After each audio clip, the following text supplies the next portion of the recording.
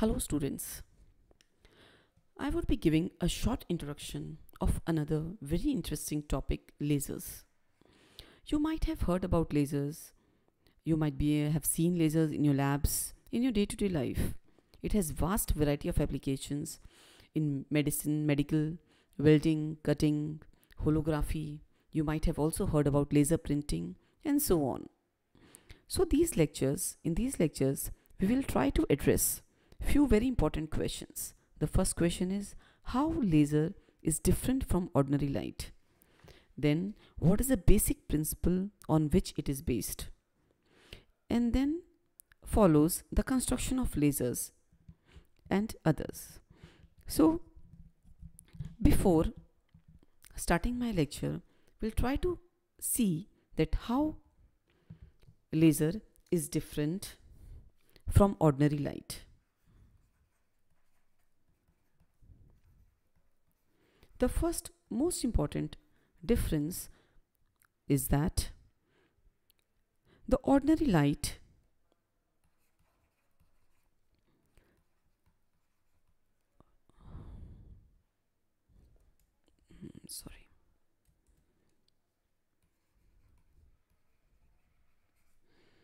light it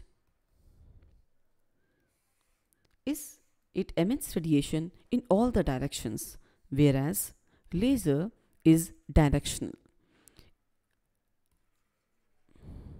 So the first property which distinguishes this from the ordinary light is what the tube light bulb we see in our day-to-day life, which we use in our homes, office, but laser, it is highly directional.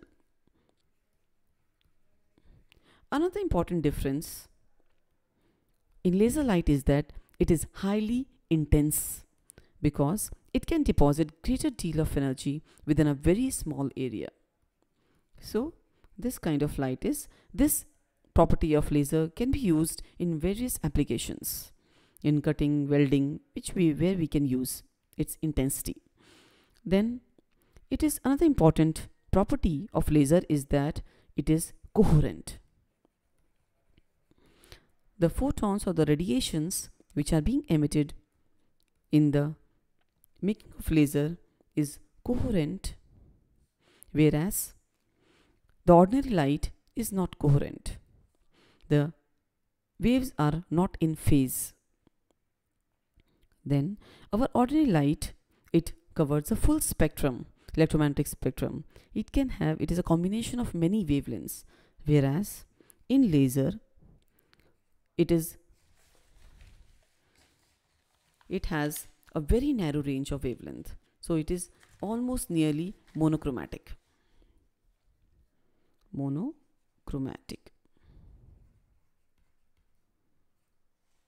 And it has very less divergence. The extent of divergence is very, very less. This is almost the same point as directional. So these were the few properties of laser which makes it different from the ordinary light. Now, before going to understand what is the basic principle of laser, we need to study the different properties or processes occurring in the material when the light is incident on it. These processes, they occur in the ordinary light also. So we will try to see these processes one by one. But in order to make a laser, in order to satisfy or in order to get those properties which we have I mentioned, that what we need extra to do, that we will see. So first we will try to see the different processes occurring in the material when light is incident on it.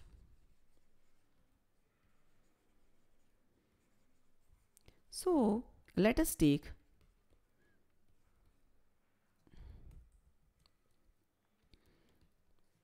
incident on it.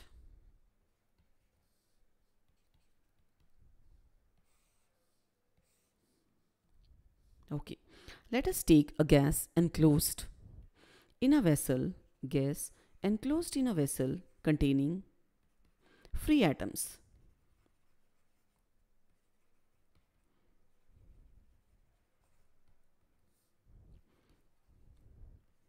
Atoms, and white light is incident on it. White light means which contains a mixture of wavelengths. White light is incident on it. Now, what happens? You all know that the electrons, they revolve in the atoms in orbits. So, when the light is being incident on the atoms, then what happen? We'll see. So, the first process which occurs in the material. So, we'll try to see the names. I don't want to quote the name here. First, we'll try to understand what happens, and accordingly, we'll try to guess what its name should be.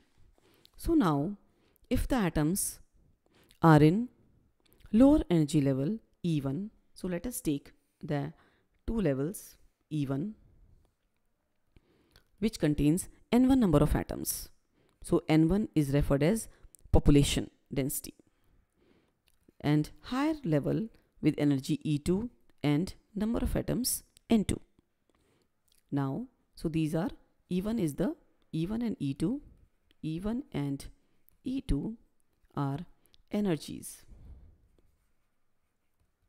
of atoms in lower and higher level.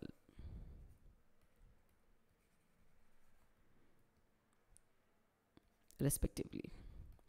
N1 and N2 are number of atoms.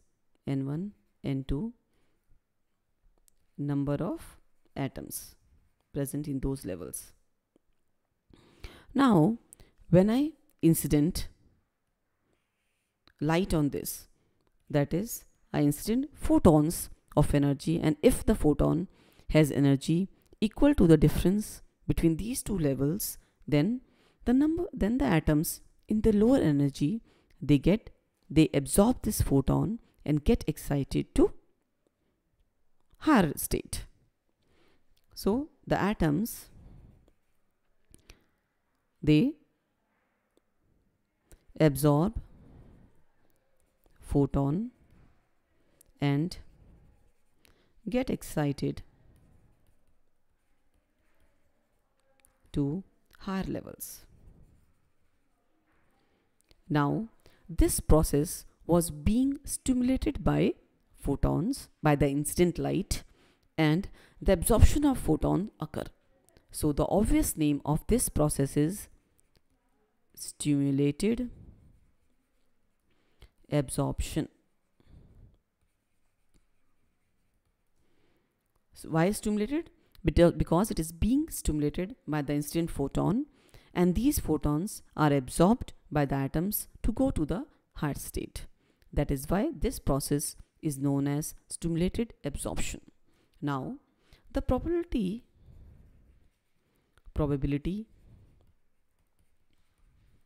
of stimulated absorption depends upon what? So, this absorption will be more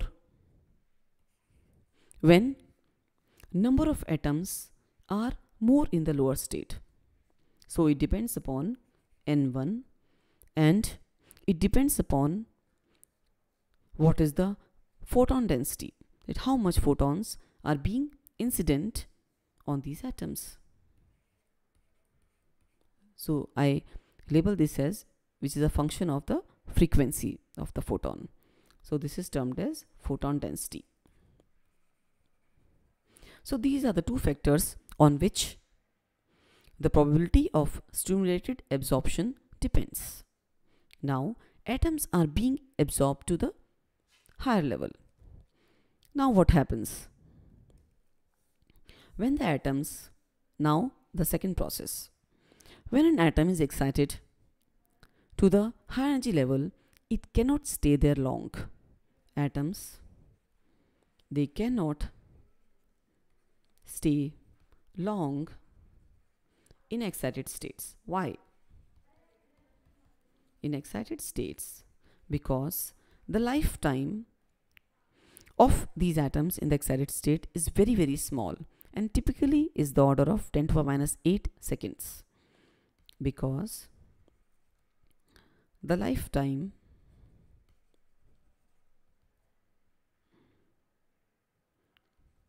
of these atoms in excited state is very small, typically of the order of 10 to the minus 8 seconds. Now, so what it will do? Again, I will make the energy levels E1, N1, E2, N2. So now the atoms are here in the excited state. Now, because they cannot stay there long, so they jump down, giving photons of energy which is equal to the difference of these two levels. So it will give out photon.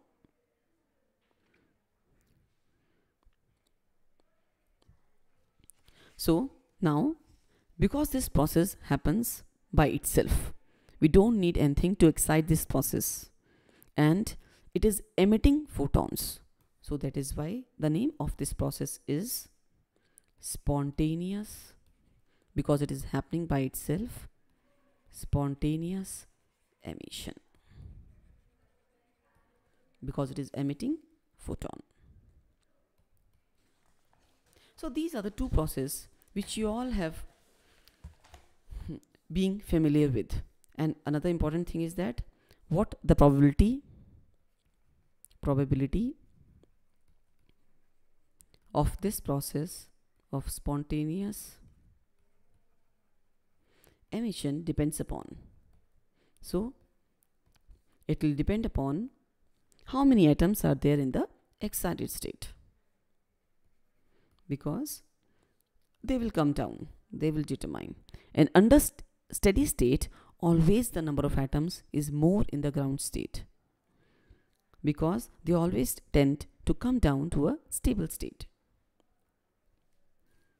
So these were the two processes which you were being familiar, which is happening everywhere. There is one more process additional to these two processes. So what happens that the photons which are being emitted, the photons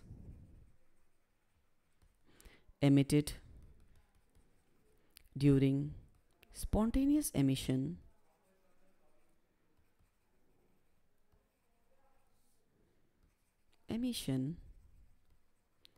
they interact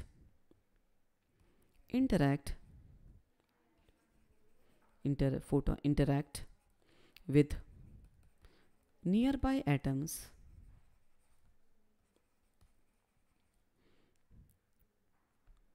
through electromagnetic interactions in excited states.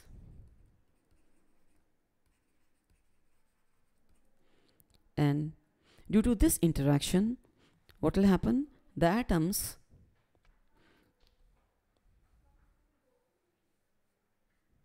due to which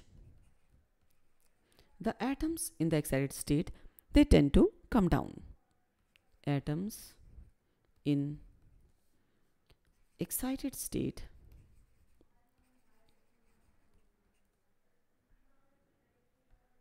drop, giving or emitting another photon. And what is special about this photon? Which has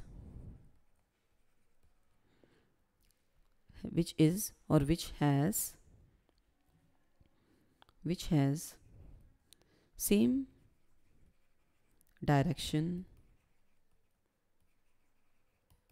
frequency, phase, and polarization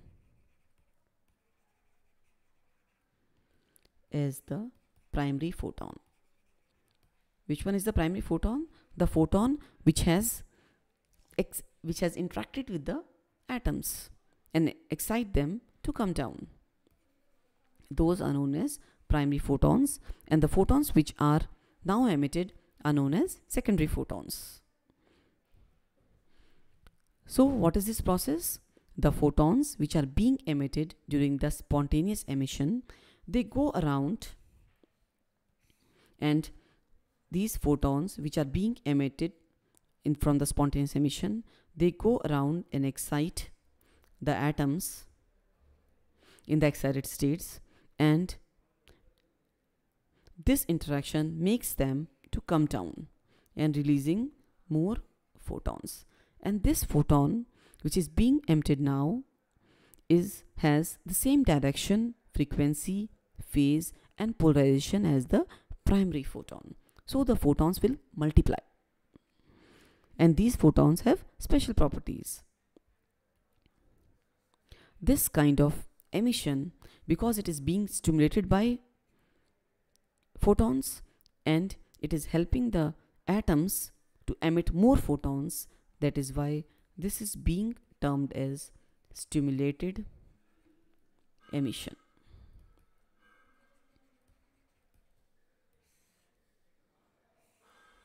This is the process which is responsible for making laser, or which is used or which is being exploited to make laser.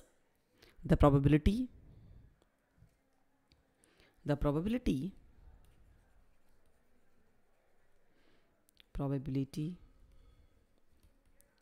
of stimulated emission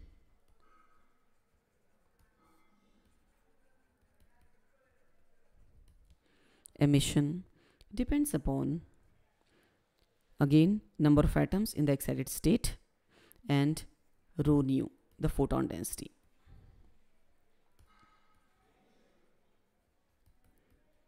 So we will see that how stimulated emission helps us to make laser, and what all conditions required, or in addition to this, to make a laser. This is not only sufficient condition, but we require something else. We'll see. And because of this process, because this is the basis to make a laser, that is why laser is termed as light amplification